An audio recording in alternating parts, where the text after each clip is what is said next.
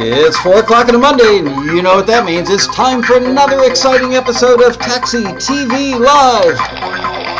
This week, starring really special guest star, Miss Robin Frederick.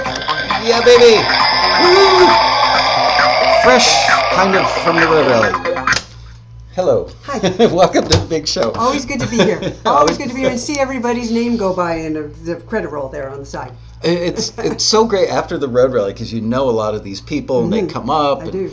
I don't know how many of you guys were in the room for Robin's presentation this year, but you know, every year I don't need to be in there when she does it. I've known Robin forever, and I, published the books, and I know so much of what she's going to do.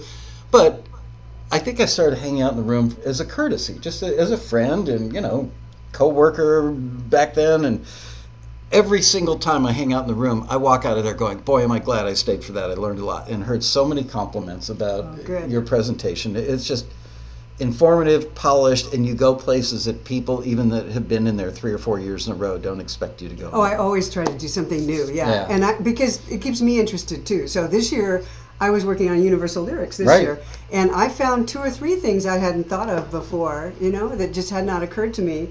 And I have the pure joy of presenting these really nerdy songwriting things to a whole bunch of other nerdy songwriters who get really excited about That's my people. They're nerds. Where else would I find that?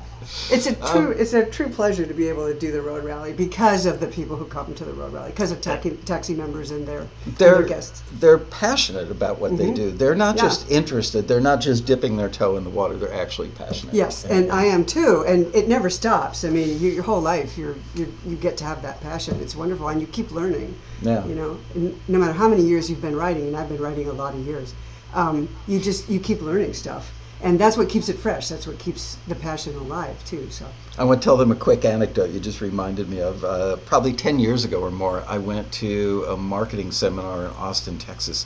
Some guy has kind of a cultish compound, and he charges people like $20,000 a weekend. I get a free ticket. I would never spend that much money on anything.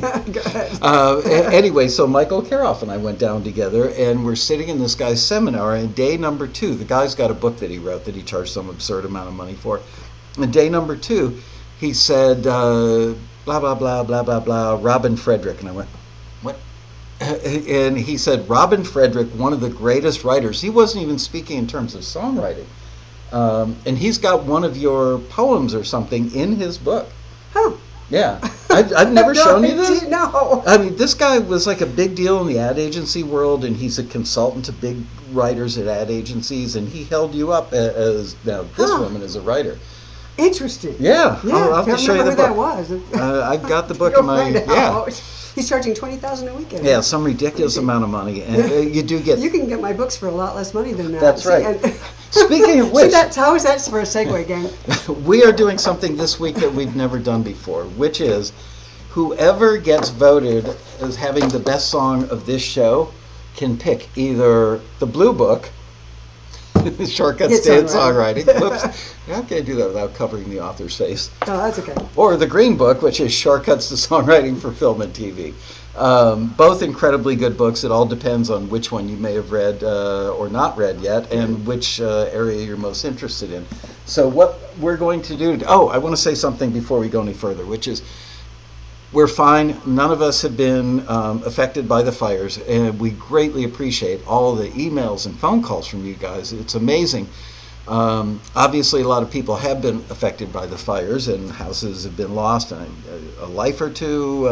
Thankfully, not a lot of loss of life. But just so you know, what they show you on TV, usually, even though they're big areas, we're 25, 30 miles away from, at least, from the closest area. And unless the wind did a 180 and came back at us for a number of days, we're fine.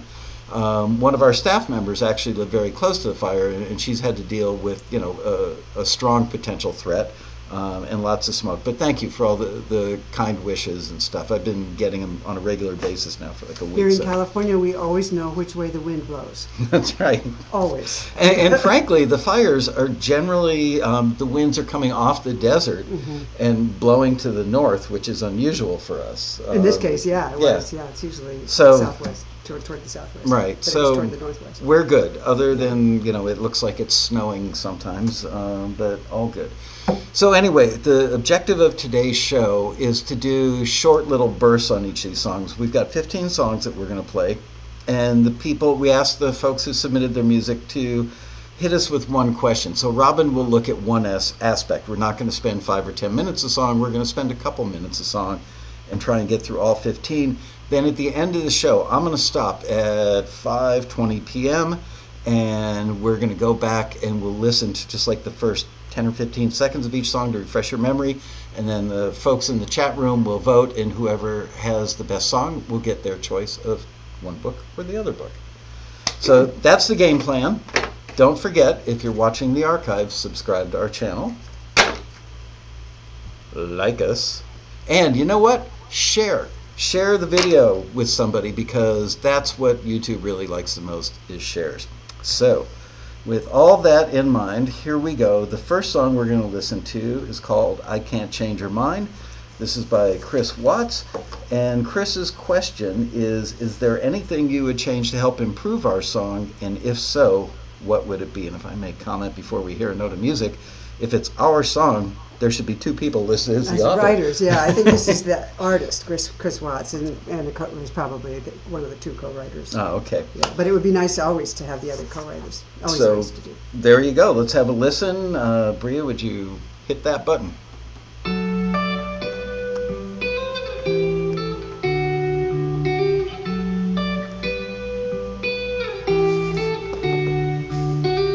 Silence falls like rain between us. I see her eyes cast down. She's in my head and I can't breathe, suffocating in her doubt, and I can't change her mind. Do I reach for love only when she's leaving, turning it over in my mind? I could say that I'll be all she's needing, but it would be a waste of time. She said, this love is black and blue, so there's no us in you and I. Only have myself to blame, and I can't change her mind. No, I can't change her mind.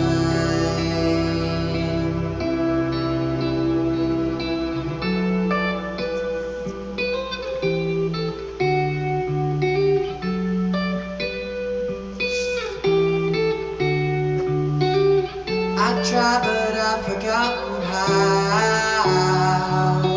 I'm hearing what she doesn't need to say. Truth that I can't make a lie. Said we're just another bad mistake. Do I reach for love only when she's leaving, turning it over in my mind? I could say that I'll be all she's needing, but it would be a waste of time. It's the pre-chorus. She said, this love is black and blue, so there's no us in you and I only have myself to blame, and I can't change your mind. No, I can't change You your want to play the whole song? Or If you've got enough, I'm good. I got enough, yes. Okay. Thank you. Beautiful, absolutely beautiful. Okay. Yeah, that's a gorgeous song. I love the vocal. There's so many things I love about it. And the simplicity of the guitar and the vocal is really, really nice. Here's the thing, the lyric here, you've got 3 sections, a verse, silence falls like rain between us, that first section. Then you have what looks like it's supposed to be a pre-chorus. Do I reach for love only when she's leaving? And that's the same lyric each time. Then it sounds like you have a chorus after that. She said, this love is black and blue, said there's no us in you and I. Beautiful relationship song. here's what's happening in the lyric. I would imagine that a lot of people besides me, other listeners, would have a difficulty getting engaged with this lyric, because the singer is telling us about the relationship, but isn't letting us on the inside of the singer's emotions. So the first verse does exactly what it should do, which is it introduces us to the relationship. Silence falls like rain between us. I look up and see her eyes cast down. She's in my head and I can't breathe, suffocating in her doubt. We get a very clear picture of relationships, which is wonderful.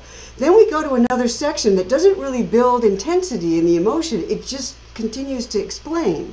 Do I reach for love only when she's leaving? Turning it over in my mind. Now we get inside the singer's mind a little more than in the relationship. So we changed the point of view slightly. We moved inside the singer. And now we get to the chorus. She said, now we're inside what she's saying. She said, this love is black and blue, said there's no us in you and I. Every section here is beautifully crafted, but none of the sections is taking us to the heart of what the singer is feeling. When you say, I can't change her mind, what does that feel like? I've tried, I've pushed, I've held her, I've kissed her, I've loved her, but I can't change her mind. Everything about this relationship comes down to the singer's desire and need to change her mind. So work backwards. This is what I would suggest. Work backwards from your refrain or hook line, I can't change her mind, and give us in the chorus the emotional heart of what the singer is feeling. And in the rest of the song, give us the intensity with which he has tried to change her mind. That's the measuring stick I was talking about at the road rally. Use a measuring stick. Compare it to something. How hard has he pushed her? How much has he held her?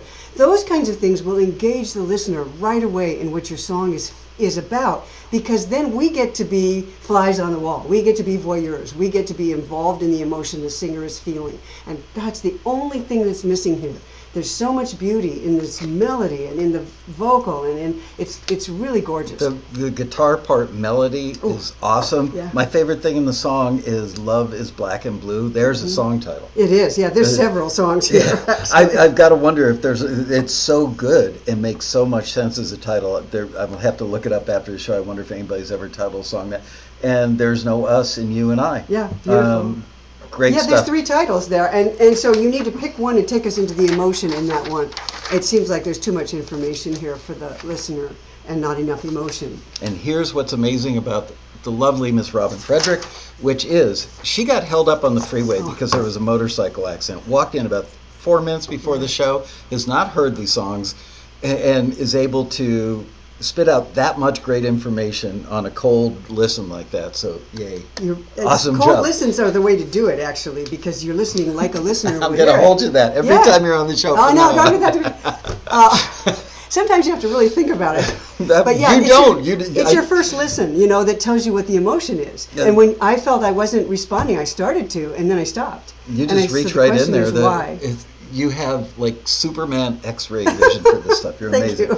Anyway, all right, on to number 2. Let's have a listen. Please. This is called Then Reality, and this is by Carrie Moore.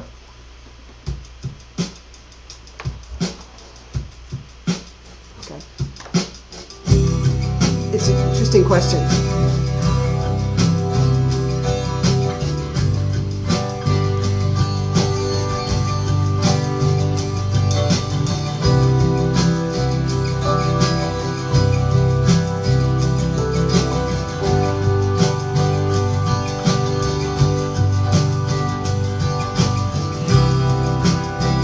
Sometimes it feels like you're still in this house.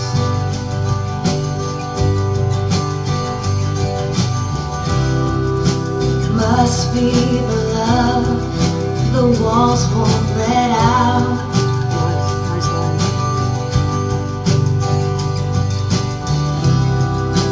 I keep thinking you'll answer my shout.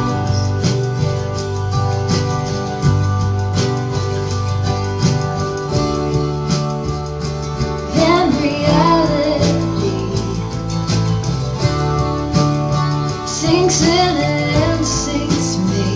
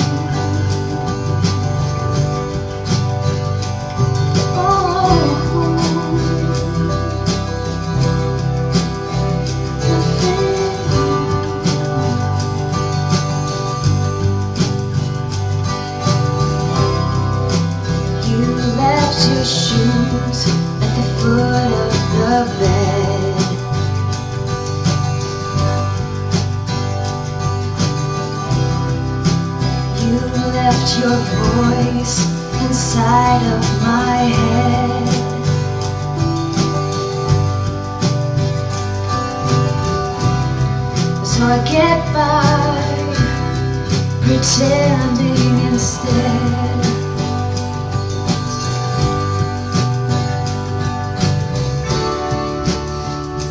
Till reality rips the heart from me. Good. That's great. That's wonderful. Wonderful. That's a absolutely gorgeous lyric. Perfectly crafted, with emotional payoff in each one. Then reality sinks in and sinks me. Then reality makes a fool of me. Can I interject something that I should have said at the top of the song, which is the question? I'm going to do this right now. Yeah, jump in there. Let me do that. All right. Yeah. So I want to say, this is an absolutely gorgeous lyric. Yes, the question for this, which I think I mentioned it, it's an interesting question. Is this song just too much of a downer to be used in TV or film? Okay, and that's exactly what I want to address. It's not too much of a downer to be used in TV or film. I mean, all you have to do is watch a show like This Is Us. And I mean, there's a scene in which the father is dying, and this song goes on forever underneath it. I mean, and it's a very slow, it builds quietly to this climax as he realizes that he can go on. It's just, yes, there are definitely scenes. All you have to do is look at film or TV and look at the kinds of scenes that use songs. And you'll see that very emotional, very dark scenes do use songs. Absolutely, they need them.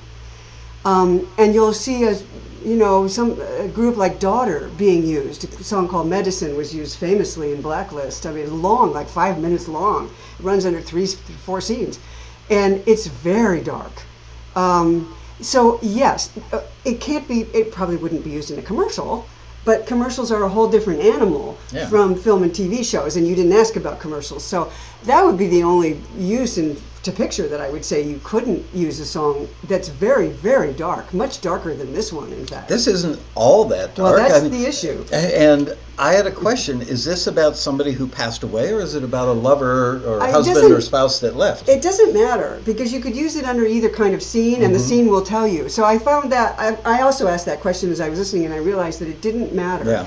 It's because it'll depend on the scene to tell you which it is, and that's just fine. It's a beautiful lyric that's very, very universal.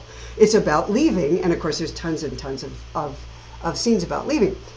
The only issue here that I hear is that it's a very warm track. The acoustic rhythm guitar is beautiful. It's the instrumentation, the voice, and you can definitely do this. It's the kind of thing that Nick Drake did so well, when very warm and inviting, yet the pain is like really serious.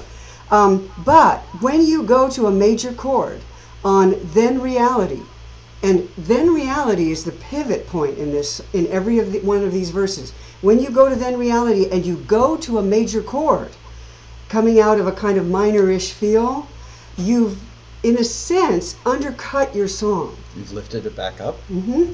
Major chord will always tend to make you feel sweeter, happier, less complicated. And this is a very complex, very sad song. So, yes, you can use, of course, major chords when you're writing sad songs. Of course you can. But I wouldn't I wouldn't suddenly switch to a major chord on the very line in which reality hits the singer. That's right where I wouldn't probably suggest that you go to a major chord, which uplifts the listener and makes you feel more at peace and a little bit happier and a little more relaxed. So that point, it almost sounds to me like, from your question and from that point in the song, it's almost as if you were afraid of going too dark with the song. And I don't want you to ever be afraid of going for the genuine emotion that you feel when you write the song. You want the song to express honestly what the emotion is that you feel, no matter how dark that may be. Now, that doesn't mean that you can't be comforting at the same time as you're dealing with darkness, with pain. And again, Nick Drake is a great example of that. But unless you're very careful with something like that, when you sing Then Reality, which is the high point of the melody and the high point of the lyric, and you put a major chord under it, you're telling the listener, but then reality tells me it's okay, but the lyric doesn't go there. The reality sinks in and sinks me, which is a beautiful line. So the only thing I would suggest here is that be true to the feelings that you felt when you wrote the song. Don't worry about what others may think about it. Write what's in your heart, and in your melody, your chords, and your lyrics. And if what you want to do is comfort, then comfort sometimes like it feels like you're still in this house. That's a comforting line. Must be the love the walls won't let out. I keep thinking you'll answer my shouts. Beautiful lyric writing. And that could all be, in fact, a little more, if you wanted to go a slightly more comforting and major with it, you could. But then reality is where it would probably switch towards more of a minor. I'm not suggesting that you change anything here. I would go ahead and submit it to film and television libraries and see what they say about it, see if you'll get them to accept it. Going forward, just keep that in mind as you write. And by the way, your voice can cause people to fall in love with you Yes. without even knowing you. It's just Gorgeous. there's a texture in your voice that just Gorgeous. astonishingly Absolutely perfect gorgeous. for that song. Love to have you hear what else you're doing, and much success to you. Okay. All right, moving on. The next one is called Anymore. It's by Carl Wurzbach. Do you want to read the question? Oh, I'm sorry.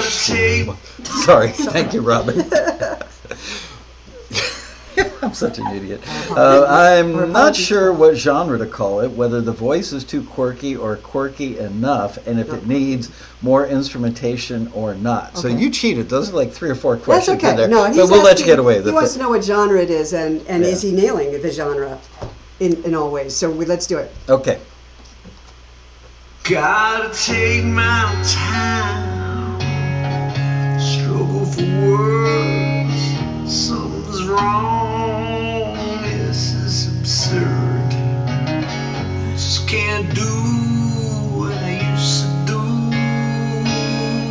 anymore.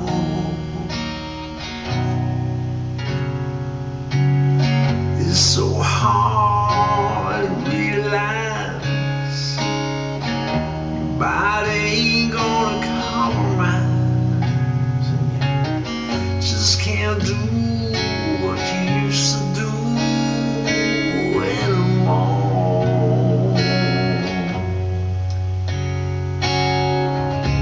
I remember flying for days without no plane.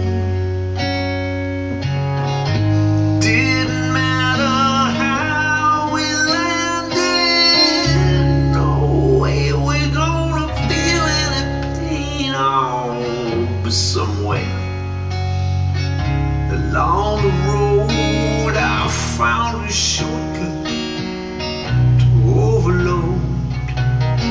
Just can't do what I used to do anymore. Let's stop there because we got the answers to your questions. All right. Yay! Lay it on us. Yeah. Well, the obvious reference is Randy Newman on this, and you just took Randy Newman, went a little bit further, somewhere between Tom Waits and Randy Newman and a whole bunch of interesting people. As long as that vocal remains believable, authentic and believable, you don't have to worry, because there's always a place for somebody in this space. You could find film and TV uses for this. In the kind of, I'm wiped out after a weekend of partying and it's Monday morning and you just can't get up, and I could think of about 5 times in any episode of Shameless you could use there that. you go. Shameless is great. Yes. So Every cast member, by the way. take a look at that show and play this song underneath the scene, and you're going to have your answer. Yes, this is, as far as genre, all I can do is give you a reference artist, which is Randy Newman. It's blues, it's indie, I don't know what you'd call it, indie blues, let's call it that. It has its own genre, it creates its own field of authenticity. And so when you want to submit it, I would probably submit it into film and television under a blues label. And then you were asking, I answered the question about the vocal. No, I don't think it's too quirky, and it feels believable. It feels authentic to me. It was teetering a couple of times, but it kept falling over onto the side of authentic, and I think it would work great with a scene. And And instrumentation, I would build it just a little. I'm sorry we stopped right there, but I wanted to just go address these questions. Probably I would suggest you might want to add a bass, stand-up bass, and maybe a brushes drum kit. When you get to the I Remember Flying for Days Without a Plane, and just add a little brushes there. Take a look at some of Randy Newman's stuff and see if there isn't something in the blues line that you could get some ideas for production from. I wouldn't do much. You really don't need it. That voice is interesting enough and it keeps the attention. I don't think you have to do much at all. So, but just build a little bit when you get to that section, I Remember Flying for Days, and kick the energy up just a little bit. That's it. That's all I got to say. I'm not going to add much other than I remember my dad saying to me when I was a kid, once you get past 50, that what used to be a minor ache or pain can be terminal. He said, a pimple can be a tumor. And he went on this whole litany of things. It's true, your body goes to hell in a handbasket after a certain age, so I love the fact that... It's a great lyric, and it's unique in that way. There would be scenes that it would be difficult to find a song to go with that scene. And they're going to be looking for that voice that sounds like a Randy Newman or a Tom Waits or something like Rusty that. And crusty. Yep. So this is a good film and television song, and I think it's right on target. So build a little bit and keep the lyric exactly what it was, exactly what it is. Great job, Carl. All right.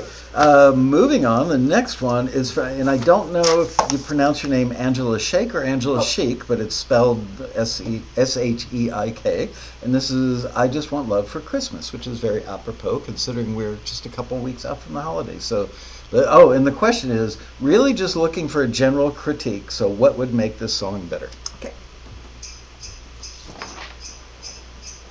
1, 2, 3, counting presents underneath the tree, feeling like I don't need a thing this Christmas, because you're here with me. 2, 3, 4, hang a wreath on the old front door, let's call our favorite friends and have them over, their smiles keep me warm, baby it's Christmas, I'm coming. It's Christmas, it's easy to see. I got every little thing I've been hoping for.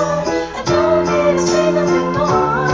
Just love this Christmas for me.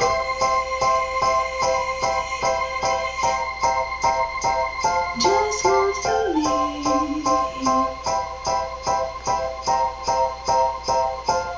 Counting down the days till we gather for the holidays. Okay. With all I got my it. favorite dishes. Excellent. Yeah. All right. Well done, Angela. I love Angela's music, by the way. I know her, and I really like her Is there stuff. anybody you don't know? Well, they're all just taxi members. I know them all. Yeah, she does some really interesting electro stuff, really interesting Echoplex stuff. Okay, so what I hear, the verses put me in a mind of Feist, which I really like. They're sweet, upbeat, easy to listen to, catchy, fun, loved all that. Got to the chorus, and the melody started to drag a little bit. It was a little more familiar and generic than I think this song deserves. After a kind of Feist-like simplicity of the verses, I wanted to hear something a little more contemporary in the chorus melody. Not necessarily more complicated, but I would love to hear, rather than, baby, it's Christmas, I've got all I need, maybe extend that line a little till it runs into the next line. Or play with the rhythm of, baby, it's Christmas, I've got all I need, baby, it's Christmas. Go play with that a little bit to give your chorus more rhythmic interest in the melody and a more modern sound, contemporary sound in that melody by playing with the phrasing, playing with the rhythm of the melody, and maybe extending or shortening some of those phrases so that we get more interesting things going on. Maybe divide the third line into 2 shorter phrases. I've got every little thing I've been hoping for, da-da-da-da-da. And then one other thing I would suggest here is the payoff line. Just love this Christmas for me. Really is not the punchy payoff line this song could use. It's tough. I always recommend that people write backwards from their payoff line because it's so hard to come up with one after you come up with a really good rest of the song. it's having a weak payoff line for the chorus, which is the last line of the chorus. What makes it a weak line? Just love this Christmas for me. The song, for me, sounds like an afterthought, for one thing. Just love this Christmas for me. It's funny, I noticed that, and it didn't make sense to me when I first heard it. It's like, just love. It can't be. All you're asking for is love. I get it now, but I had to interpret it. Yeah. Yeah, exactly. Yeah. There's a better way and a more punchy way to say this. I don't need a single thing more. Watch out, because here you're writing to the rhyme on your chorus. That's the other thing that's happening. Need, see, for, more, me.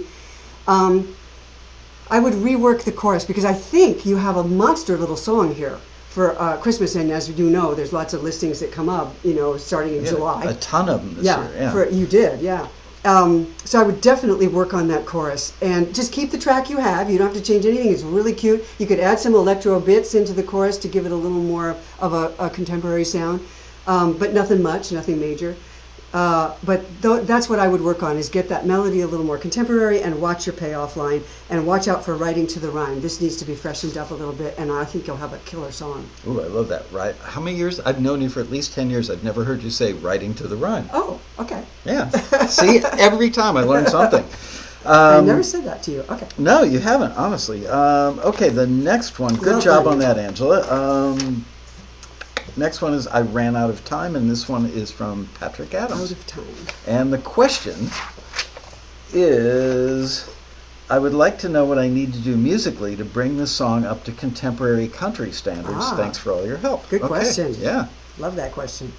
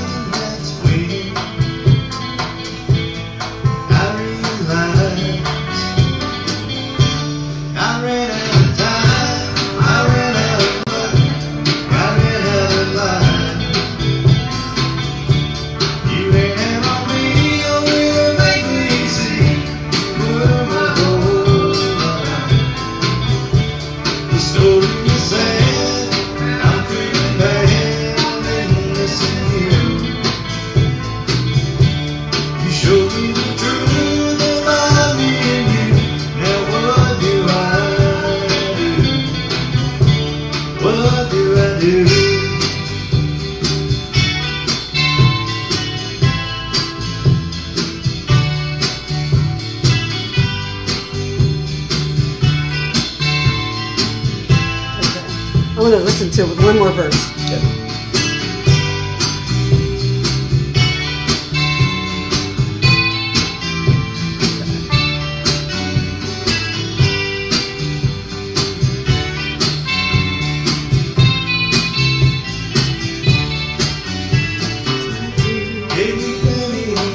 Okay, thank you.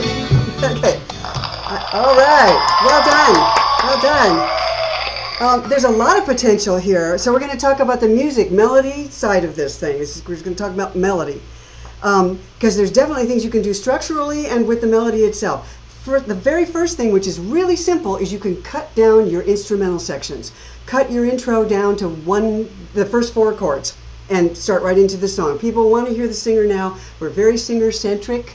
We want to get to who the singer is and what the singer's feeling. So get right to 3 in the morning, 4 chords, and you're in. Okay, after the end of the chorus, that's why I was listening, wanted to hear at the beginning of verse 2, you have a long instrumental break again. Again, that's where listeners drop out. And that's why we don't do it in contemporary country or pop or rock or any place else. We cut those out now, those 4 and 8 bars. We used to do them, but we don't do them anymore. So just drop that long break. What do I do? You gave me, what do I do? 3, 4, 1. You gave me plenty of warning. Okay? Go right into your next verse. This is what we do now. Okay? So now that melodically, you have a nice, it's got a good flow to it, but there's what contemporary pop and country and every other genre. One of the things we're doing with melody now is that we're eliminating pauses at the ends of lines. So you have some long pauses, especially in the chorus. So when you get to "You ran out on me, only to make me see you in my whole life. The story's bad, I'm feeling sad, I've been missing you." Pause. As if it's the end of the chorus. And we don't do that anymore.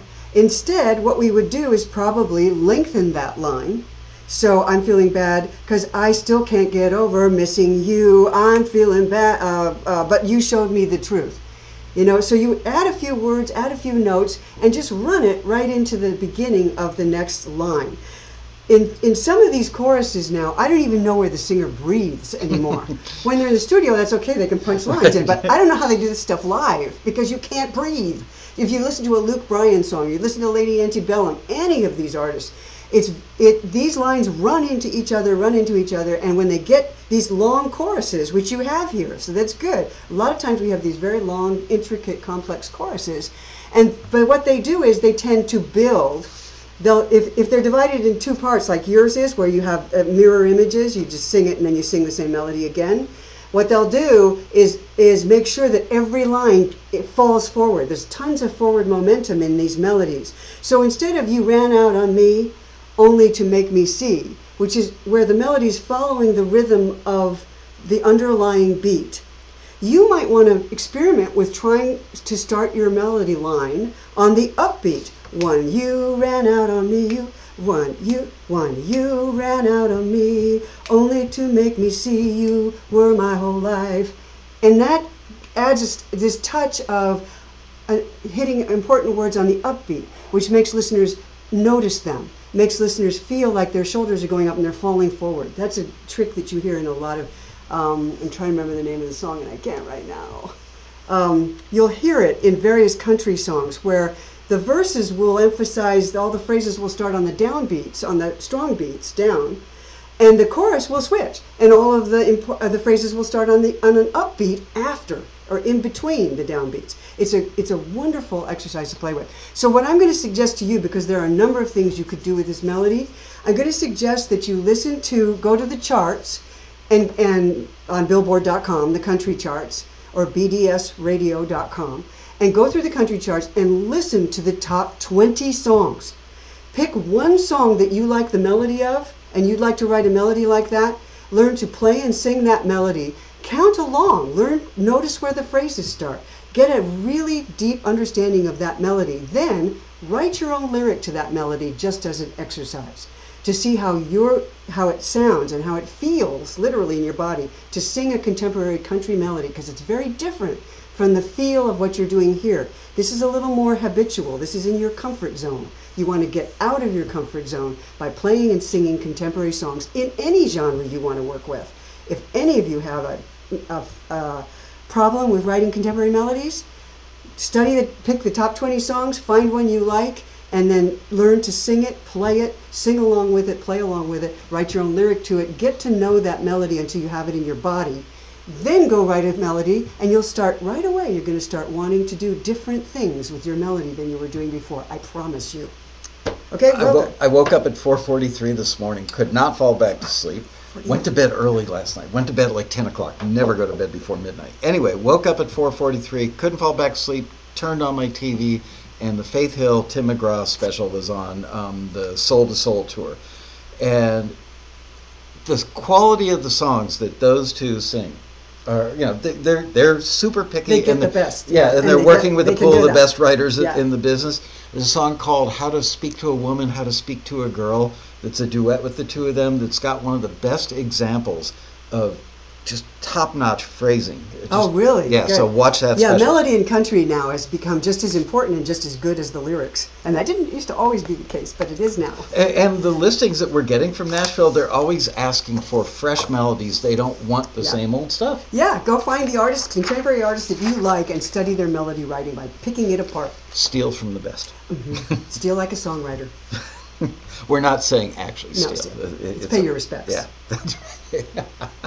All right, next up to bat, we have Sleepwalking. This is from Maya Steinman, and Maya's question is, hi, Robin. I'd like to know what kind of listeners you think my song Sleepwalking might appeal to. The genre, age group, and location. Got it. Yeah, from what you were asking, that's exactly the question you're asking, is what genre am I in and who's my fan base? Yeah.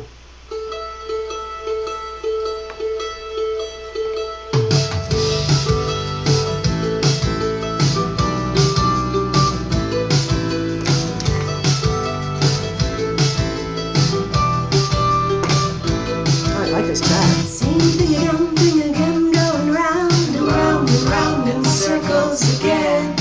Maybe we'll change for a moment, but then we're pulled back into this whirlpool again. Same place again, same discussions again, with the same people we were before. Nothing's changed, nothing ever breaks this spell.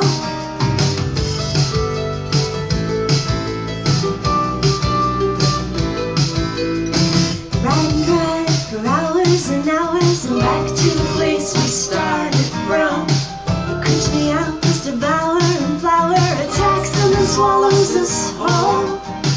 Take my hand, nothing's as it seems in this mirror maze. Understand that we're going to be here a long, long time. We're sleepwalking again. We're talking with our eyes closed again. Maybe we should stop fighting it out, 'cause the more we scramble, the more we get tangled up in it. Nothing to do, nothing we can do. Our hands are tied in the stickiest glue. Search for the key, the missing piece that'll make it all fall into place. Can't describe the horror of finding we've been here 1,000 times before. I like together a series of permanent deja vu. We're sleepwalking again. We're sleep talking with our eyes closed again. Maybe we should stop fighting it out, 'cause the more we scramble, the more we get tangled up in it. Okay. This is hard to do in 5 minutes because 3 minutes. 3 minutes. There's so much going on here. Okay, so what I'm going to say is this: when people ask me what genre am I in, after the song is done, which this is clearly finished, this is clearly recorded. I'm not sure the mix is done. The vocal sounds a little far out front to me, but it sounds like it's a completed piece. And you're asking me what genre you're in, then chances are 99 times out of 100 that you're not in a genre, which is the case here. So you have some choices then. There are elements here that remind me of, let's say, The Bird and the Bee. Okay, there's that kind of lounge element, which I love lounge, I love The Bird and the Bee. And you have that in your chorus. We're sleepwalking again, we're sweet talking with our eyes closed again. It's a beautiful lyric, excellent lyric in the chorus. Maybe we should stop fighting it off, because the more we scramble, the more we get tangled up in it. Beautiful lyric in the chorus. And it's got a great melody that pulls the listener right into it. That's the type of thing that you hear with The Bird and the Bee. Or the verses, however, are pulling much more in an indie direction, although the production is not, but the chords are. Those awkward angular chords that you're using are pulling towards a kind of odd indie direction. I'm not even sure who I would compare that with. But and the harmony is pulling towards some of the interesting duet things like Beach House and Chairlift. So there's a lot of influences here, but they're not gelling yet. And I think that's the real question you need to ask, is what is the sound that you want that will, you're going to have to probably prune a few things off and a few branches here and say, okay, we're not going to do that. We're not going to use words like the horror of finding, because the word horror just does not fit anywhere else in this song. You're going to have to discipline yourself a little bit and take a look at The Bird and the Bee or Chairlift or Beach House and see if you want to mix things with more reverb like Beach House does. Or, take a look and see who you want to approach a little bit more. And the next time you are writing, use that as a kind of template to keep you focused on a genre. Literally write to a genre. Pick one that you like that makes use of your strengths. And then aim for that and just practice that a little bit more, because it sounds to me like things are pulling in too many directions. I'm not sure if this is one person. It's just Maya Steinman is the name given, but there's also a male vocal on here, and I'm wondering who the producer is, if it's Maya or it's somebody else, and there's some fighting going on here, or at least not discussing what it is you're ultimately going for. Or a producer said, I've got a great idea. Yeah. And Careful. For its own song, possibly, but it felt like there were 2 or 3 songs in there. Yeah, there's too many things fighting each other. It almost felt like the verses were Broadway-esque, and then it goes to... That's a chord change doing that, yeah. Yeah, well, and also the phrasing and the lyric felt kind of Broadway-esque to me. Mm-hmm. I kept singing Hamilton on stage as I was listening to it, and then the chorus came on, and it's like, oh, that's cool, but it's completely and utterly different. Yeah, so I'm not sure whether you want to, maybe it was written for a stage piece, who knows, but I would say if that's the case, then go more towards theater and take a look at some contemporary theater. Okay? All right, moving on. The next one is I Miss Your Love Like Crazy, and this one's from Bruce Dahlmeyer. Whoops, I'm sorry. I'm wrong. It's Michael Mishna. Yeah. What? What was the question? Oh, the question, sorry. It's a good thing I have a team. Yeah. Because there's so much I get wrong left to my own devices. I used a hit by a current pop superstar as a song template for the idea, structure, etc., but it confused the NSAI evaluator that gave me feedback on it. I wonder if it's really that confusing. Let's find out. Yeah. Intriguing.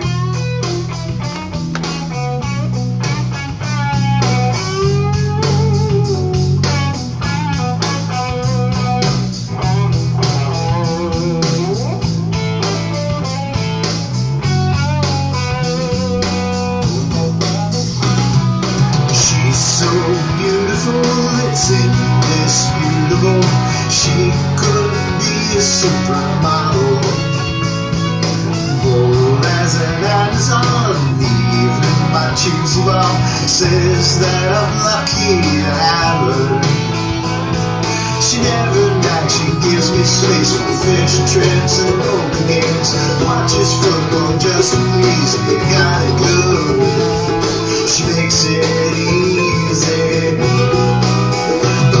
Despite me and making up, love you tender in your guts. I guess I didn't get enough.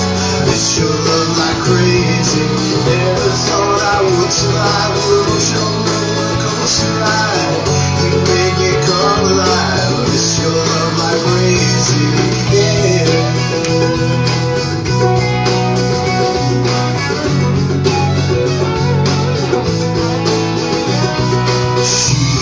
Sensitive but never tentative. She does exactly the right thing. She can chop my boss. She's never at a loss for words. Says what she wants to say. Martha Stewart, if I'm tasteful, Princess Diana graceful. She's as nasty as I wonder. All I feel is comfortably numbered.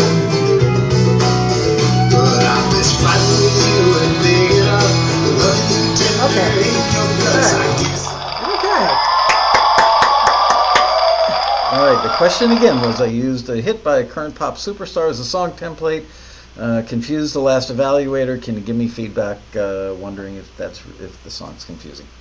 Okay, I'm not even sure I understand the question exactly, but I don't know why the NSAI evaluator was confused, what area they were confused on. Here's what my response to this is, really beautifully focused. The verses are, she's so beautiful and all the wonderful things about her. And then the chorus is, but I miss fighting with you and making up, meaning her, she, and loving you tender, hating your guts. It's lyrically, it feels like it's trying to say an awful lot without actually making the listener feel what the singer is feeling. It's telling us what you're feeling, but musically, it's got a bluesy feel, but it's just kind of chugging along. It doesn't sound particularly contemporary. I have to say the track doesn't sound contemporary to me, and the melody doesn't sound contemporary to me. So I don't know exactly what the inspiration was. But as far as the lyric idea and the structure of the lyric is quite good. It's here's who you are, and here's what I miss about you. And boy, right back on it, the second verse, here's who you are, here's what I miss about you. But I think we're missing, what we're missing is that what happened to break them up. Why is he missing this? And words like hating your guts probably aren't going to get a listener involved with the singer.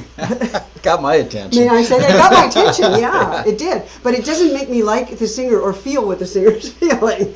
It didn't get me to identify with the singer. And so one of the things we have to watch out for is character. That hasn't come up yet, as a matter of fact. This is interesting because we haven't come across this one. Is the character of the singer. Who is the singer and why should the listener care?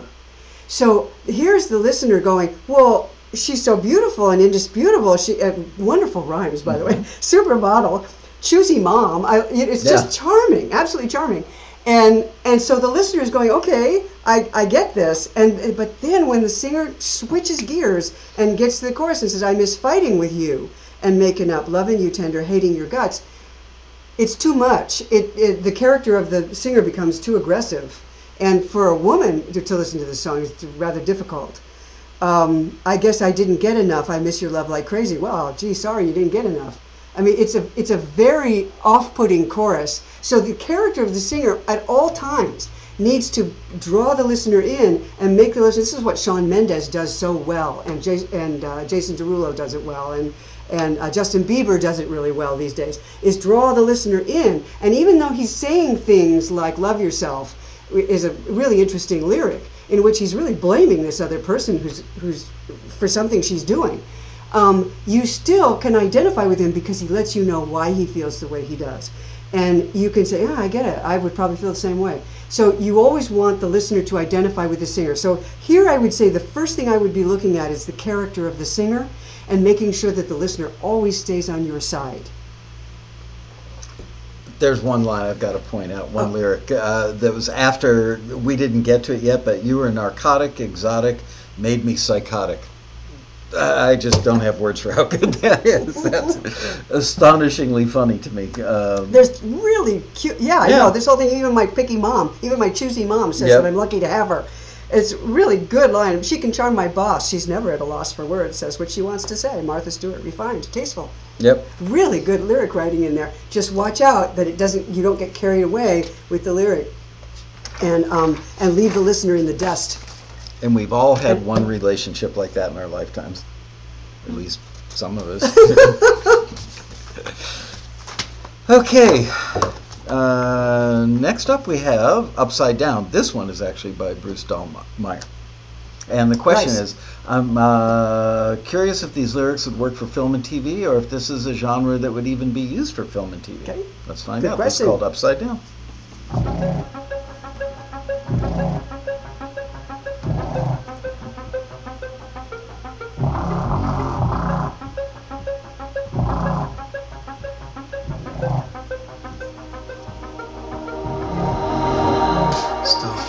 Dream, the sweetest thing that I've ever seen.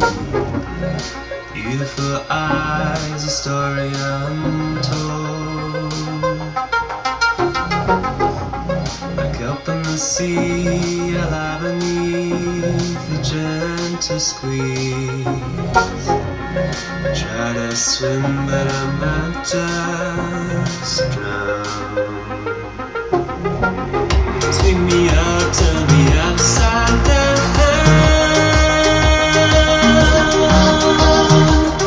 No need to touch the ground. Don't know what I feel right now.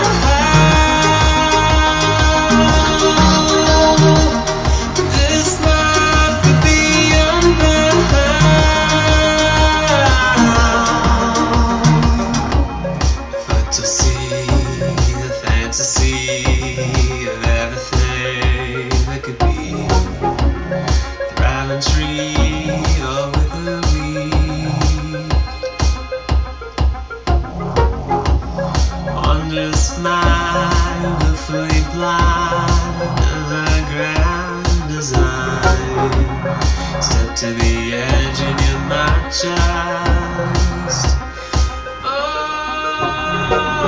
Sweep me up, turn me upside down. No need to touch the ground. Don't know what I feel right now.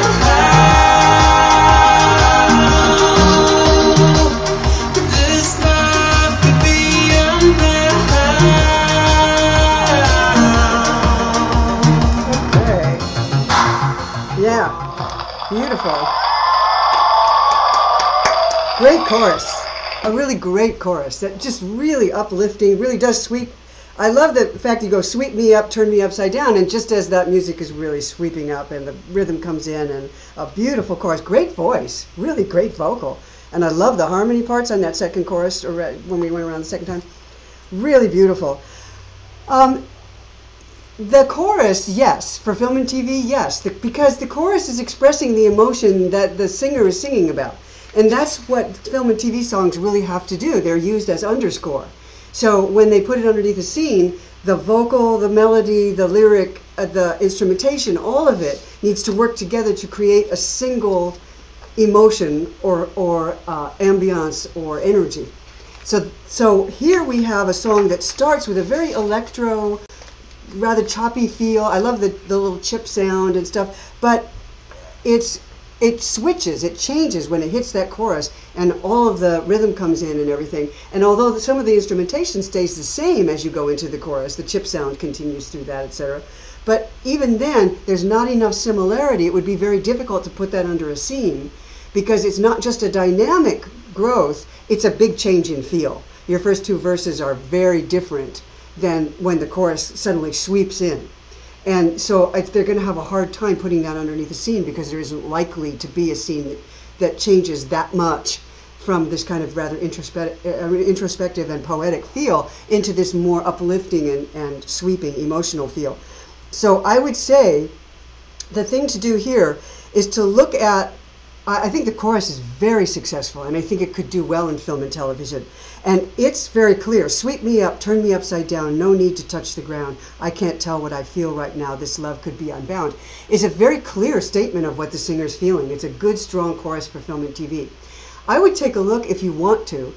As an artist, this may be your style, and this is an album cut for you, and you don't want to change it, which is fine. But if you want to pitch it to film and television, or you want to write another song and pitch to film and TV, then what I would do is make sure that the verses are similar, have more similarity to the chorus, and build to the chorus, both musically and in terms of the lyrics. So in your verses, you would want to also use words with a similar emotional baggage to what you're using in your chorus. Sweep me up and turn me upside down. When you come out of that chorus, don't go to a thriving tree, a withering weed, because those are very much the opposite of what you want the listener to feel and the feeling that you're creating in your chorus. So try to get your choruses and your verses working more closely together and get those verses to lead. It's like the train leaves the station, and once it leaves the station, it's going to lead you inevitably to that chorus. You don't want anybody wondering how you got to that chorus from the verse. You've got to take them there yourself. That's part of our job as songwriters. Okay. Moving on, this one is called Steady, Smooth, and Slow. It's by Joseph Holt, and the question is, hi Robin, I'm wondering if Steady, Smooth, and Slow has what would be considered universal lyrics. Also, the bridge feels a bit weak to me overall, but I can't say why. So let's have a listen and find out.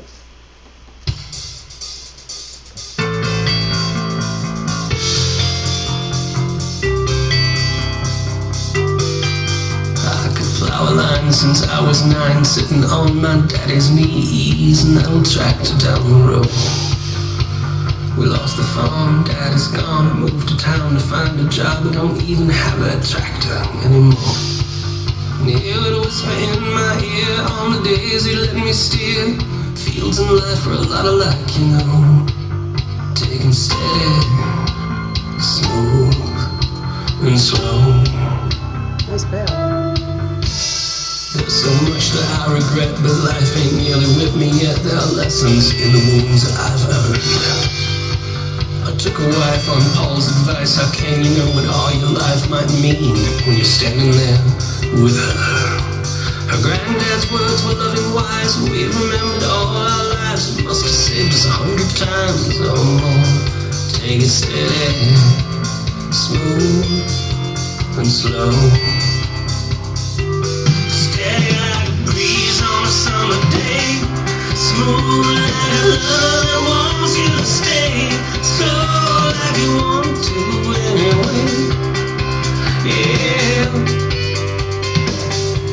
Steady like the sun where she's on a glow, smooth like a lover that don't want you to go, slow like you're already home, yeah.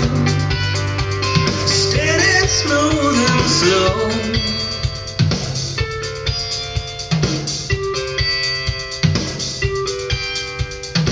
Babies grew from pink and blue, and it would seem the next I knew, my own eyes are staring back at me. He began to ask if your mistakes would be the very same they'd make. Was there something more that you could say? To my surprise, their loving lives grew to be my favorite prize. I'd like to say it's me, but that's okay. Take it steady, smooth, and slow. It's like a moving storm, like a cyclone growling across that farm. Mama used to take me into her arms. It's gonna be okay. Life is filled with love and danger, but you're steady, smooth, you're slow to anger. Wake in the morning and kiss what you love. It's gonna be okay. Steady like the breeze on a summer day. Smooth like a lover. Good. Okay, I think that was the bridge we just heard. That was a double bridge, I think. It's a big, long bridge. Yeah. Life, it hits like a moving storm. I think that's where the bridge starts. No, I don't think the bridge is weak. Just to answer your question, the bridge feels a bit weak to me overall, but I can't say why. Life, it hits like a moving storm, like a cyclone growling across that farm. No, I think the bridge is fine. I don't hear anything weak there. It's a really good song. It's a really good song. Beautifully crafted. It's got a wonderful storyline that goes through the entire song. It's not universal. It's not a universal lyric at all. Because right from the beginning, I could plow a line since I was 9. I mean, immediately we're drawn into this man's life story. Yeah, it's a great story. It's a great story. It's almost like Bruce Springsteen's song where he does the story. I mean, it's really interesting. Yeah, so I don't know why you're asking if it's universal, because that's not what you set out to write. You really are telling a very specific life story of this man, and the voice works really well. The voice seems to fit the character. The language is right for that character. It has a lot of authenticity to it. Easing that old tractor down the road, we lost the farm. He would whisper in my ear. He'd let me steer field, and I love the payoff line. Take 'em steady, smooth, and slow. And then you hit that big chorus: steady like a breeze on a summer day, smooth like a lover that wants you to stay. Beautiful. It's a beautiful song. I would be pitching this in country. It's got more of an Americana feel than it does country, but boy, for the right artist in country, this has a lot of appeal because it has that great, huge, steady, smooth, and slow is a killer payoff line. And there are a lot of male artists who like to have, it's a little bit sexy, it's a lot of feel and warmth and it would take character. a brave country artist that's willing They're to there. color outside of the Yeah. lines, which, right, there's never been a better time for They're doing there, that. than right and now. we've got a publisher who's been looking for that stuff, who is running listings with us with Taxi. So I know there's somebody looking for these kinds of classic, timeless songs, like Humble and Kind. So I think you could. It depends on when you hit these artists. So if Blake Shelton has just made a dash for kind of a more contemporary sound and he wants to pull back into traditional for the next album because he's afraid of losing that part of his audience, he's going to be interested in a song like this. So it just depends on hitting it the right artist at the right time. But I think this is very strong. I really do. I really do. Gosh, we just ran a listing the other day that is killing me now, but there are 2 or 3 country acts out there that don't do straight ahead country. They're pushing the boundaries. The old guard in Nashville doesn't love them, but they're getting a lot of attention because the audience is younger. This is who that would appeal to. The song's got an old soul. It does. And that's what probably made it's got authenticity. There's going to be a time when you're going to hit an Eric Church just right, and he's going to want to do this. I can think of a couple more too. Yeah. The Americana aspect. I'm glad you brought that up because people don't really tie Americana is more about the subject matter and the lyrics. People think that if I've got a song with an acoustic guitar, it's not country, it's not singer-songwriter, therefore it's Americana. But the lyrics mean so much, to define Americana. Yeah, this is definitely Americana. This is right in the Bruce Springsteen, and right now Ryan Adams is considered Americana, and there's a lot happening in Americana.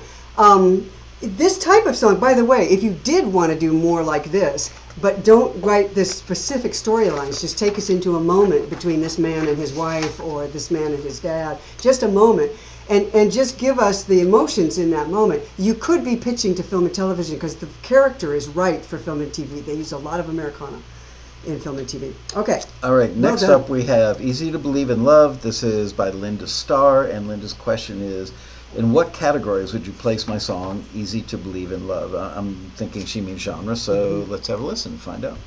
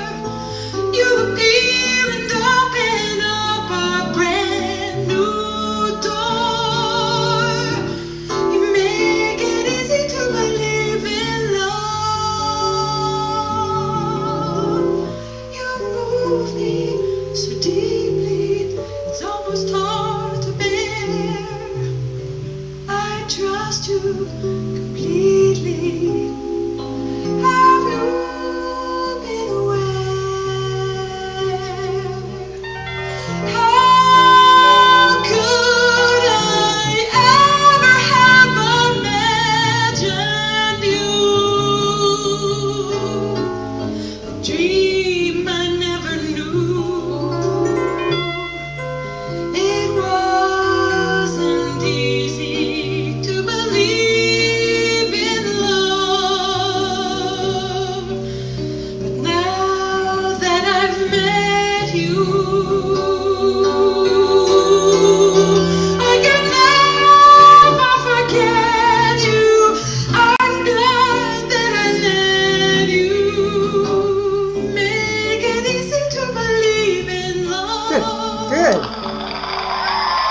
Yeah. I want to give you a heads up. We've got Please? technically 10 minutes to cover the next 6 songs. Okay. Good luck. Oh, right. You have to be looking at for the 25. This is jazz. I mean, it has a jazz flavor to the melody and the chord progression, so you're going to have to aim for jazz. The thing I would say about this song is that the lyrics need to be kicked up several notches. The vocal is good. You have this. I'm assuming that's you, Linda, and it's got a beautiful, powerful vocal behind it. But when I hear lines like "Every time I say that I don't need you anymore," coming right out of "You make it easy to believe in love," I can't make that transition fast enough. Listeners can't follow you there, so they just can't change gears that fast. So when you finish with "You make it easy to believe in love" at the end of your chorus, I would say start the next verse. Every time I say that I don't need you anymore, I wouldn't go there for the next verse. I would just follow on with showing us how this person makes it easy to fall in love. Don't change to believe in love. Don't change that up on us so much. And watch out for what lines like "You appear and open up a brand new door." It sounds like it's there for the rhyme. Anymore, door. And, do you really feel that way? If you do feel that way, then write about what you feel. Don't tell us that it's like opening up a brand new door, because we've heard that a lot before, and it's one of those things that we don't feel anymore because we've heard it too often. It's true, but we don't feel it anymore because it's been overused. So try finding another way to say that one that really echoes how you honestly feel about this person, and get that honesty into that song, into lines like that. Tough to not use cliches when speaking about love. Isn't it? Because they've all been, That's why good songwriters are really good songwriters. Right. Start listening to a few singer-songwriters that you like and start noticing how they write about love, because, boy, there's some great songwriters out there doing that. All right, moving on. Oh, my goodness, the question on this next one is a paragraph. Okay, this next song is "Your Life Matters" by Bruce Hinton. This song, "Your Life Matters," has been non-exclusively donated to the American Foundation for Suicide Prevention. The goal of the song is to get people who need to hear that their life matters, and to the people who have the power to give that message through friendship and just being there. That said, does the song hit the mark? Is it too understated? I guess we only get one question. Yeah, Bruce, we do. So my question is, how does this song make you feel? Robin is an expert on how songs make you feel, so let's listen and find out.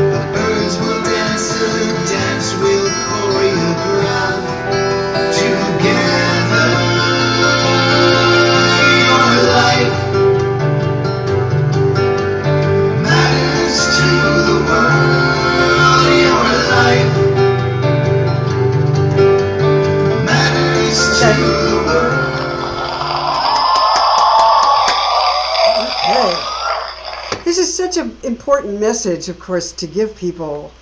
One of the things that happens when we write songs about ideas is that the song remains in the world of ideas rather than making the person feel what you want them to feel. And this is the great challenge of writing songs about songs of social awareness or songs of social conscience and commentary. And one of the things I warn people about, because I've written about this before, is to not tell people what to feel. Make them feel it. And this has come up a few times today in what we've been in the songs we've been talking about. A line like "Your life matters to the world" is the very thing that this person who's in trouble doesn't believe, because they are feeling depression. I mean, anybody who's been anywhere near despair and depression and suicidal people knows that just saying your life matters to the world is not going to convince them. You can certainly say it, but in some cases it will actually make the person feel worse because they can't feel that. You need to write a song if you really want to reach this particular use. I would say give us more lines.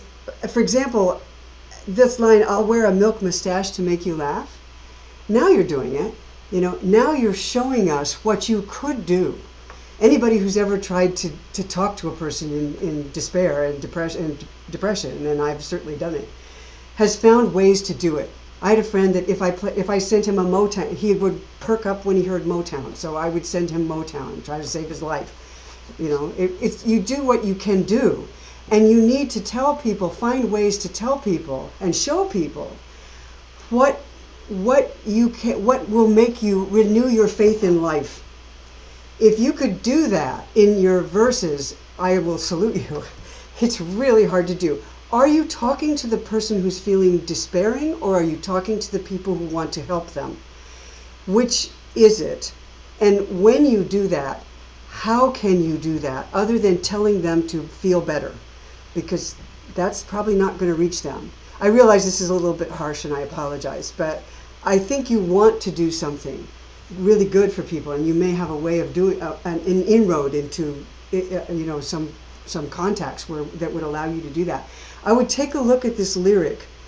I like the idea of "My friend, come walk with me." There's a lot of long pauses in this melody, maybe a little bit too long. Try a little more momentum in your melody, which would carry people along with you. "My friend, come walk with me. I'll lead you out from the valley." That's a pretty big promise.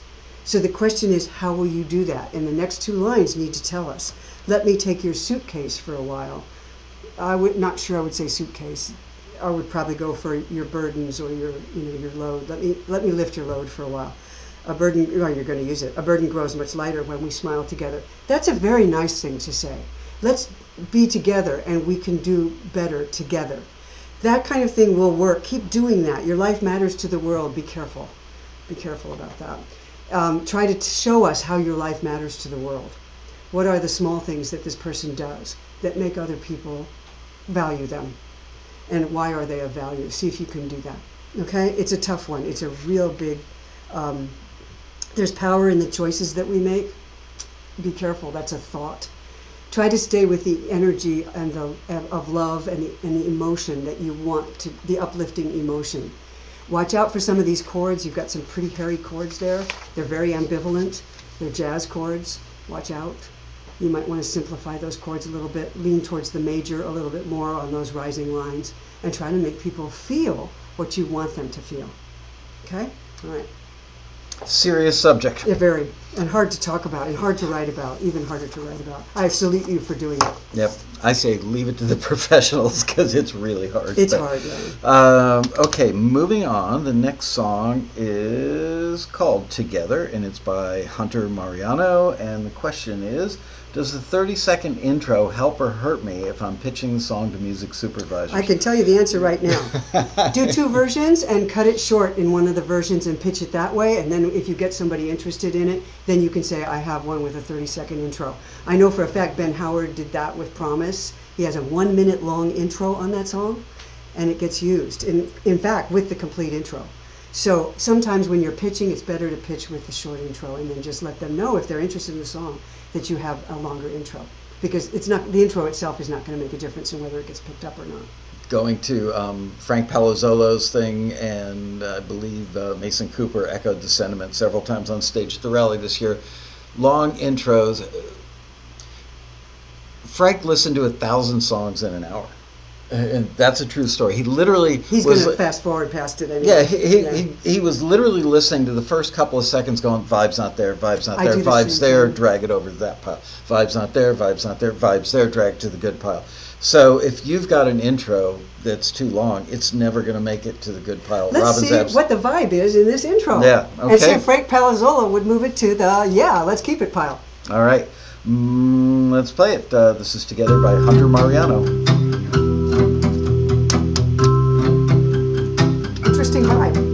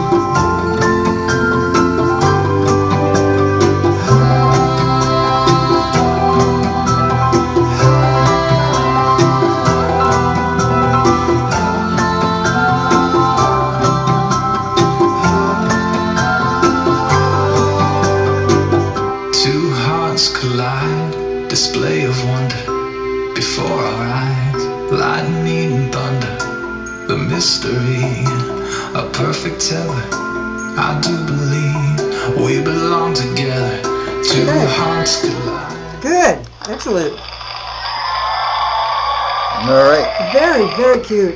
Very much in the Jack Johnson style, and I would think there would be appeal to music libraries. Very cute. It works really well for scenes, love scenes, obviously. I mean, it's very focused. It's very happy. It's a cute meet scene, a first date scene. Could work well for something like freeform TV. I would say definitely pitch it without the long intro. It's actually a much more interesting song than the intro would suggest. The intro also gives it that strong Caribbean feel, and if they're not looking for that, they may discard it just upon hearing the first few beats of the song. And I really would like them to hear the song. And the opening lines of the song, "You belong with me, we belong together," state the theme of the song, and it just carries it on from there. Great melody, great. I love the male vocal on this. The female vocal is also very good, but I would pitch it, you could pitch it this way, but you may want to also have the male vocal all the way through. And duets are really, really, really hard. They're harder to pitch. Because they conflict with the storyline. It's like male, female, call, response, question, answer, and it doesn't work with the story. So I would do a complete, because I love the male vocal a lot. And the texture of his voice, and the engineer gets an A++ on that. I agree. So I would do a male vocal all the way through for pitching, and then let them know that you have a duet, let them know that you have a longer intro, that kind of thing. But this is a very strong song. I would get to the song quickly, do a male vocal all the way through, and be pitching this thing. Absolutely. Great job in that one. Okay, moving on. We are on I'm Freaking Out by Joshua W. Turner. I love the title. And Joshua's question is, would this song work for a television ad? Target, Walmart, T-Mobile, etc.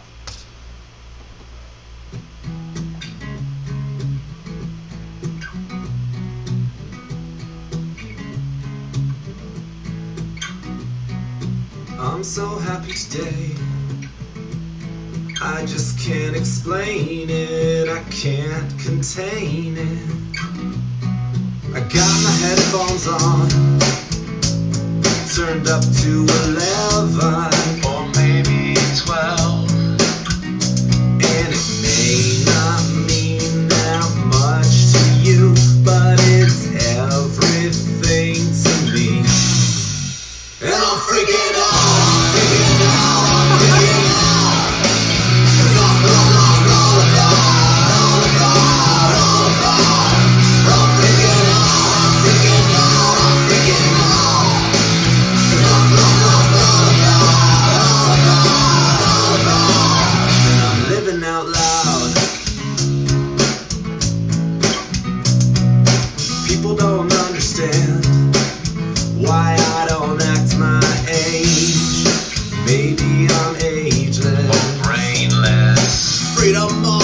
Free the fish, I'm feeling free, and I got my wish today.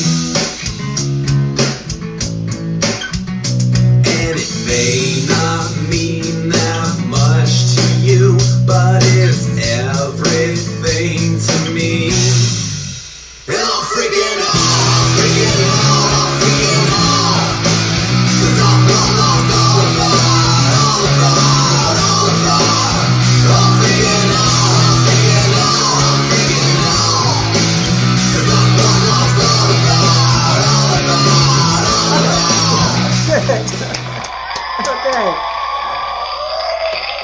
Okay. To answer your question, would this work for a TV ad? Probably not, for a number of reasons. The advertisers freaking out is not a good thing to be feeling. I'm freaking out is, there's aspects of that are just not happy, and brands don't really want to associate that with their product. So Target, for example, if you were going to say, and I'm freaking out, I found so many wonderful things, I can't decide what to take or what to buy or what to do today because I've got so much great stuff in my life, I'm freaking out. You could possibly get away with it. But as the hook line of the song, I'm freaking out because that's what life is all about, I think that you're going to have trouble with a brand wanting to associate those particular lines. So you started out with I'm so happy today, and yet I'm freaking out doesn't necessarily mean I'm happy, and that's what life is all about. It's going to be hard because the other thing that's happening is the music and the melody is not expressing the happiness side of freaking out. If what you want to express is I'm freaking out, I'm so happy, what a party, life's crazy. You'd have to really redo the music for this so that the music conveys the emotion that you want freaking out to mean. And here you've got this heavy kind of rock guitar and a kind of a bluesy feel to it, and it's pulling the feeling downward. It's pulling it towards a more negative interpretation of freaking out. I think that he felt the gang vocal, the group unison chanty chorus with 1,000 young people screaming, I'm freaking out, which is hard to understand, quite frankly, if I didn't know the title. I didn't get to the second one, yeah. It's maybe that's where the idea came from. And I've got a confession to make as long as we're on the subject of Target. I recently shoplifted at a Target. I was doing the self-checkout at the Target, kind of out by us, and I paid for the bag, because in Southern California you have to pay for a bag now. So I paid for the bag, and there weren't any bags. So I'm screaming, hey, I need a bag over here. There aren't any bags. And they wouldn't respond to me. So I just took a little basket of my stuff and went, I'm stealing your basket, and walked out of the store. So it's in the back of my car. It'll come back. But for the moment, I'm a shoplifter, technically. Well, at least you didn't do it in China. That's true. Okay. Moving on. This next song is called Face the Sun. It's by Sonia Garlic. And the question is, how can I make the chorus more dynamic? That's a good question. Here we go.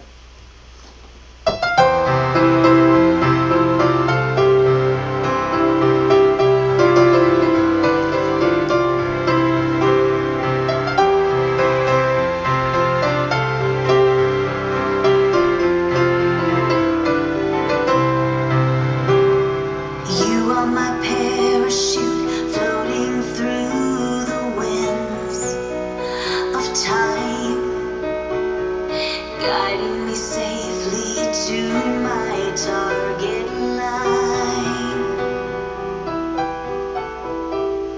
letting the shadows fall behind, lifting the tears that fill my soul.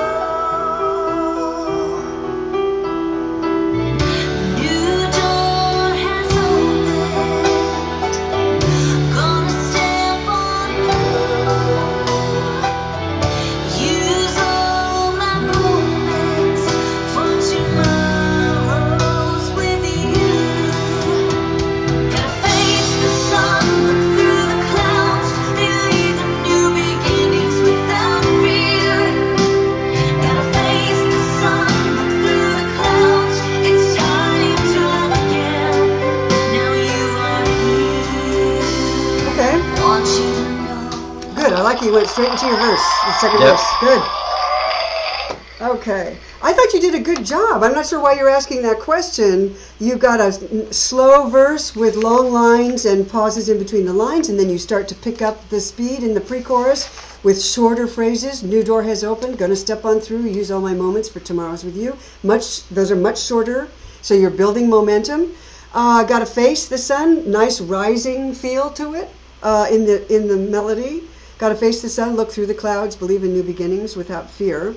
I wouldn't repeat the first two lines, gotta face the sun, look through the clouds. I would put new lyric in there. Believe in new beginnings without fear. Gotta something else, gotta walk on through, gotta something. It's time to love. Again, I'm not sure where again comes from because the singer has not said that she's had a long history of broken heartbreak or anything like that. So watch out for the word again. It's probably just filler. And the idea of gotta face the sun, gonna face the sun, how about? Gonna face the sun. A new door is open, gonna step on through, use all my moments for tomorrow's with you. Gonna face the sun, look through the clouds, believe in new beginnings without fear. Gonna keep on walking into tomorrow, whatever you want to say there. It's time to love, now you're here. I think melodically, musically, you built nicely into your chorus. You could rise that melody line a little bit more even. But gonna face the sun, that is nice. You got those interval jumps add energy in the chorus. So no, I think you're doing pretty well. You could add a high harmony to that and that might lift it higher. You can take a look at face the sun, look through the clouds, keep it happier. Instead of believe in new beginnings without fear, we're not really talking about fear here. Why don't we embrace those new beginnings? And not right to the rhyme, okay? I think you're in pretty good shape. I think I would add a higher harmony part and maybe look at the lyric and give us more. Try this. Try giving us more words with the emotional baggage, right? The emotional associations that you want the listener to feel. So give me more sun. Okay, take a look at a song like Brighter Than the Sun by Colby Calais. And there's just a brilliant burst of energy in that chorus where there's, it's gunshots and fireworks and explosions and bright things happening. Try that. Try more language because I think musically you're doing okay. Give us more bright language, more sunshine, more loudness, more exploding into the future, more of that. And take a look at Brighter Than the Sun and you'll see a really good example of that in that song. Okay? Okay, last one. This is called Perfect Day. It's by Ellie Parr. And the question is, what could I do to make this more syncable? Let's have a listen. Syncable, film and TV. Okay. Yep.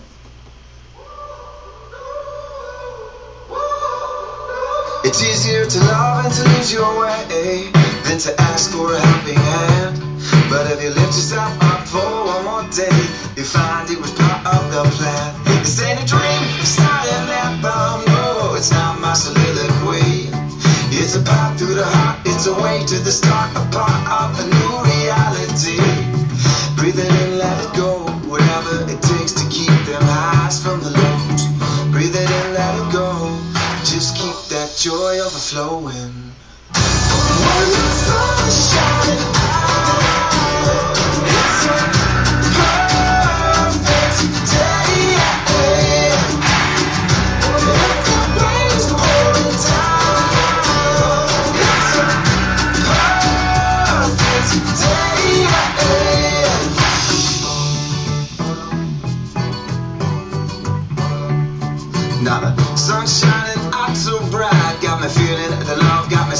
of life, giving away the smile on my face, free to the taker, just like it's a holiday. Pumping in my heart rhythm like a star. Be who you are, I can start a new philosophy. Cause I got flame, got shine, got heat, and got rhyme. Gonna lift up the world, just mine. Just mine.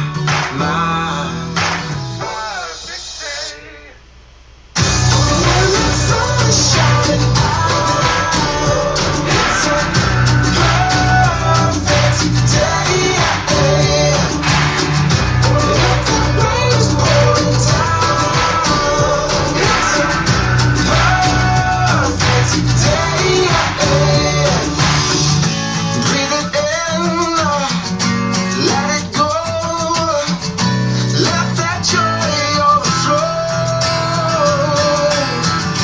When that sun is shining out, it's a perfect day. Good.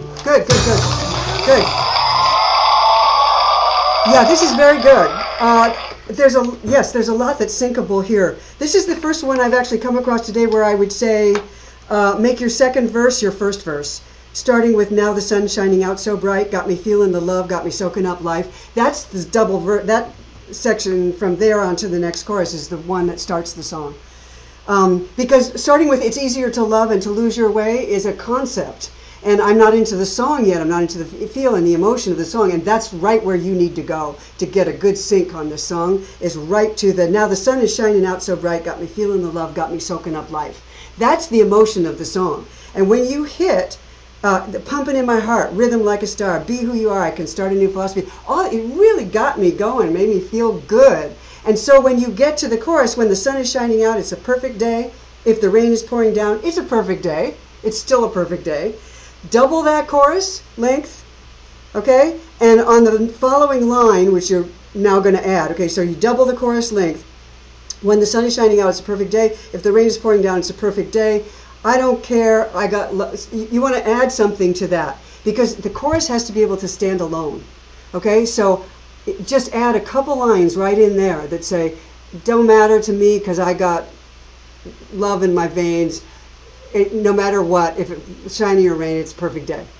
Give us just a little bit more on that chorus. You may not have to, but definitely double the length on that because it's wonderful and it really makes the listener feel good. And that's what syncable is it underscores a scene, it adds emotion, energy, or atmosphere and pumps it up. And this is exactly the kind of thing that will do that. I think it has a lot of potential for film and television. Double the length of that chorus. See if you want to change a couple of those lines as you sing that doubled chorus to give it a little bit more context. So that, let's say that the editor just wanted to drop in that chorus underneath a scene or at the end of a scene. It might stand alone. I think it might work either way, but just give it a try. Okay? Awesome. So here's what we're going to do. First of all, I want to let you know that there will not be another Taxi TV until January 8th because next week I am going to be out of town on Monday. I thought about doing a remote from Chicago, but I'm going to be with my dad. He's 93 years old. I want to spend every minute I can with him rather than doing Taxi TV. So I think he deserves my full attention. So next week, no show. The following Monday is Christmas Day. No show. The following Monday is New Year's Day. No show. So our next show will be on January 8th.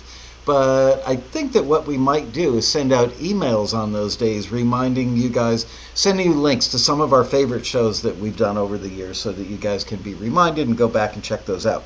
Now, for voting for this show, what we're going to do is very quickly, Bria's going to play like the first 10 seconds of each of these as a little refresher course. Then after the show's over, she's going to go down to her office. She's going to do the final post on YouTube for the archive. And then you guys need to go in the comment section underneath the video, and that's where you put your vote for what you think is the best song.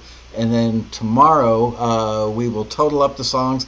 We will let the winner know that they won, and the winner at that point in time gets to say, gee, I'd like a copy of Shortcuts to Hit Songwriting, or gee golly, I'd like a copy of Shortcuts to Songwriting for Film and TV without the word sample on the front of the book. Or you can have the one with the Post-it notes all over it. This is clearly my copy. But we will send the book out, and hopefully you'll get it right before Christmas. So there you go. Robin, thank you. I'm honored to have the final Taxi TV of 2017, and I think we should all give Michael a round of applause for Taxi TV. Thank you very much. 2017, because he does such a great job. I got to say, we've been doing the show, thank you, for 7 years now. And 7 years? Yeah, my goodness. 7 years, and this was my personal favorite year for just great shows all year. There was only one show where after I clicked off, I went, could have done better. Anyway, don't tell them which one that was. I'm not going to. I'm going to make you go search. So thank you guys for watching all year long. We love you guys. Love having you in the chat room. Feels like a family, because it is like a family. So remember, give 5 minutes. Go grab a tea. Go to the ladies' room, men's room. Do whatever you do for 5 minutes. But then go back to our YouTube page. And underneath this video in the comment section is where you vote for the best song. And now we're going to play the beginning of each song very quickly, starting out with I Can't Change Your Mind by Chris Watts.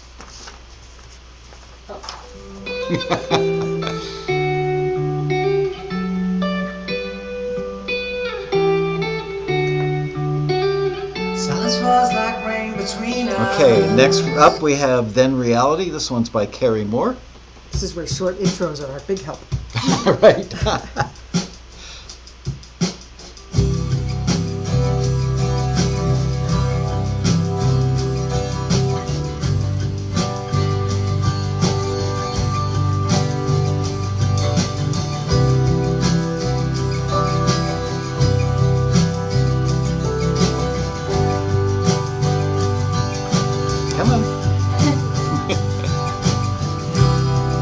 All right. Sometimes it feels like you're still in this house. All right. Next up, we have Anymore by Carl Wurzbach.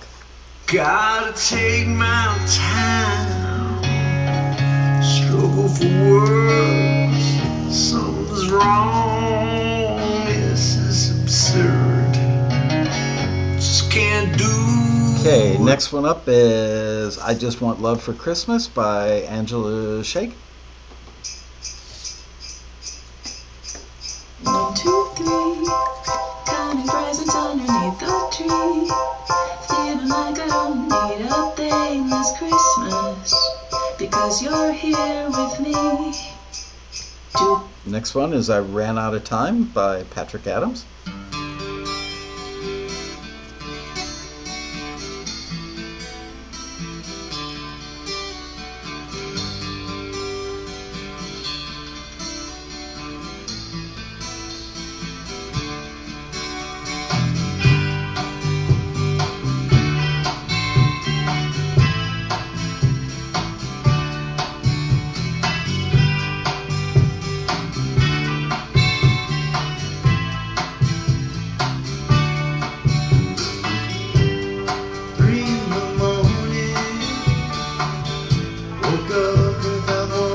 And the next one is Sleepwalking by Maya Steinman.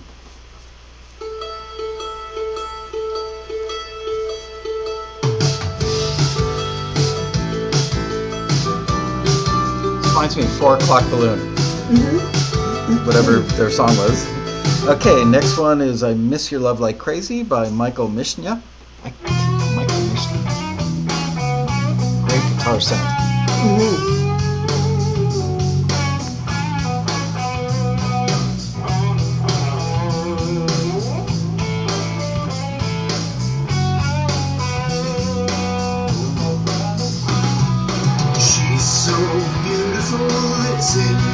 All right, and the next one is Upside Down by Bruce Dahlmeyer.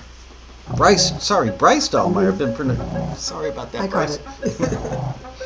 For you. Thank you.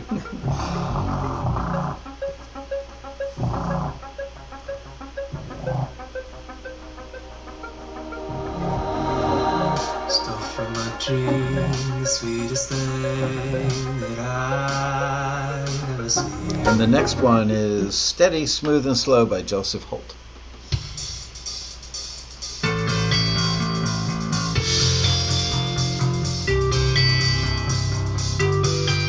I could flower line since I was 9, sitting on my daddy's knees, and I'll track her down the road. We lost the phone, dad is gone. Moved to town to find a job. We don't even have a tractor anymore. And the next one is Easy to Believe in Love by Linda Starr.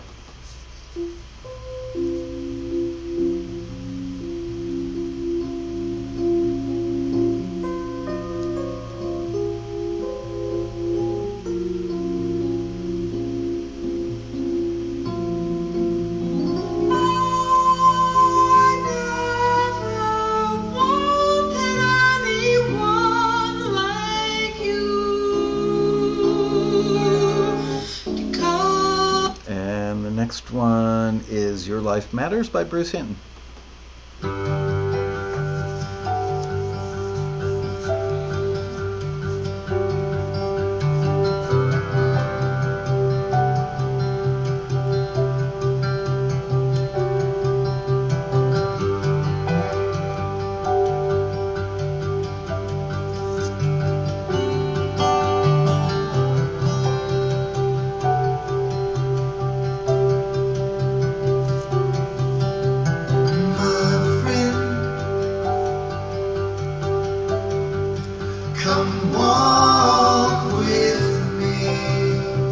The next one is Together by Hunter Mariano.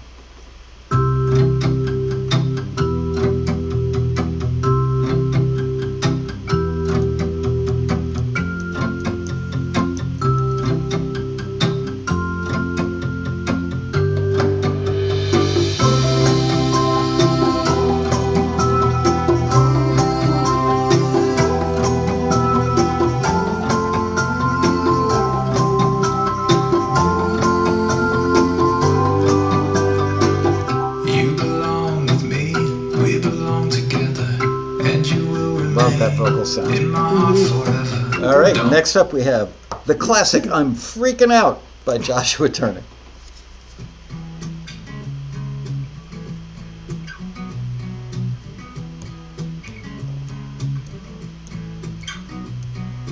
I'm so happy today, I just can't explain it, I can't contain it. I got my headphones on. And next up we have Face the Sun by Sonia Garlic.